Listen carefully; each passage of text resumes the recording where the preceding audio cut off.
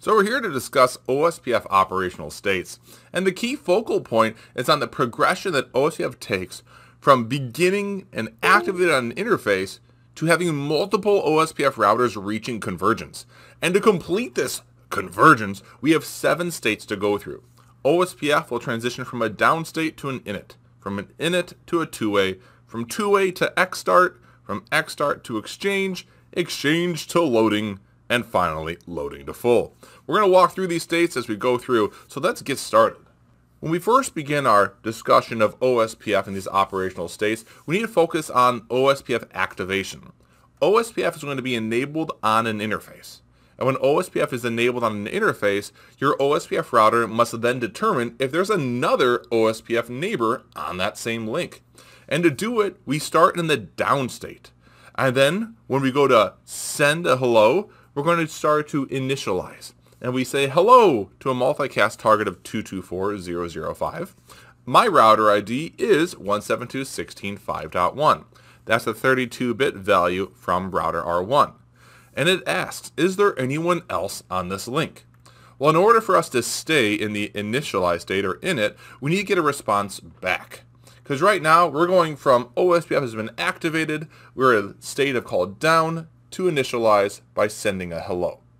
Now, when we get a hello back, we stay in the init state because we have seen someone else on this OSPF activated link. We've received a hello from R2. Also, R2 has added information into its message saying, I have a new neighbor. I have a neighbor known as R1. They have IP address 172.16.5.1 and they exist off of my interface gig01. When R2 sends its hello back, it's responding to us and it's going to be sending it as a unicast targeting our router 1 IP address of 172.16.5.1. Now the neat thing is, since R1 has received a hello back from R2 and R1 sees itself in this neighbor list of R2, we're going to transition to the two-way state. R1 has received a hello from router 2. And in that hello, it includes R2's neighbors, which also is R1. And since we see our own router ID in R2's neighbor list, we can transition to what's known as the two-way state. Now, with this two-way state, we want to talk here about an election that will occur. And this election is for a DR and BDR role-based routers. This election only occurs on multi-access networks, networks such as using Ethernet. In this election, our routers will have a default priority of 1 on their links. And because the priorities are both defaulted at 1, it's a tie. So the tiebreaker goes to what's known as the highest router ID. In this case, R2 has 172.16.5.2 as its IP address, and that is its router ID it's taken. It has the higher router ID, so R2 will become the designated router. R1 has a lower router ID because it has a lower IP address. It is 5.1. That would be the backup designated router known as the BDR.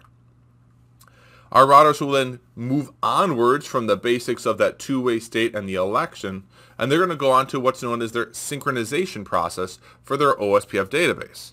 What we're focusing on here is synchronizing their link state databases, which is really their topology table.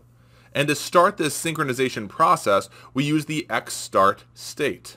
In the xstart state, this is the exchange start state. We have our routers choosing who's going to share their link state database first. Now that link state database is known as the DBD packet, which is going to be a summarized form of their link state database. And in that exchange start state, the two routers pick out who goes first, and then the router that says, all right, I have the highest, so I will send my database description packet over to R1. Now the cool thing is, it's a summary. It's a link state database, and the R1 router is going to acknowledge that it's received that summary. OSPF likes to be reliable.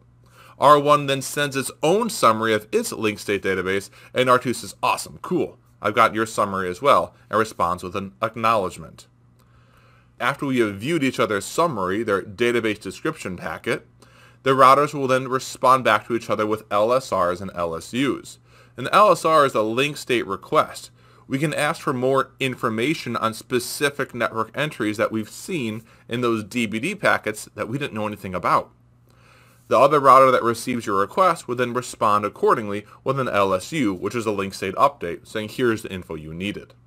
And again, OSPF likes to be reliable, so we have the acknowledgement coming into play.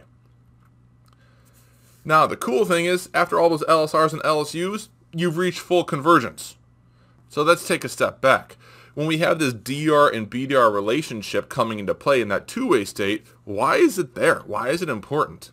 Well, what we have are multi-access networks. And multi-access networks are commonly when we have Ethernet connectivity in between our routers. And in this case here, we have 4 routers with a switch interconnecting them. So what's the big deal? Well, this is going to create multiple adjacencies. What we have here is every router has an adjacency with every other router. What that really means is every router is making sure it has a full converged state between itself and the other 3 routers.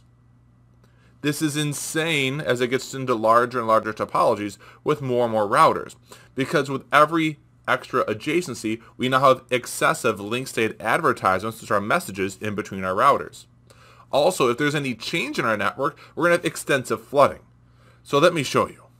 So router R2 here has a change, and it sends out its link state advertisements notifying all of its other adjacent routers, which is all other 4 routers. Now those routers do their job, and they also notify all of their adjacencies that they've made with other OSPF routers. Now check it out here. OSPF is doing its job. It's doing it correctly. But look at all the excessive LSAs where each router is notifying every other router. What if we could do it better? Well, we can. By having a DR and a BDR elected inside of a multi-access network, we can have our router 1, router 4, and router 5 literally have a full state only with the DR and BDR. And router 1, router 4, router 5 will only have a two-way state with each other. They won't concern themselves with having the exact same topology table as each other router. So let's see what happens. So R1 has a change. R1 only notifies the DR and the BDR, saying, I have full convergence with you, here's the change. From there, the DR accepts that change, and then it notifies all of its routers that it has a full state with, which is everybody. But routers 4 and 5, they don't notify each other because they only have a two-way state with each other and a full state with the DR and BDR.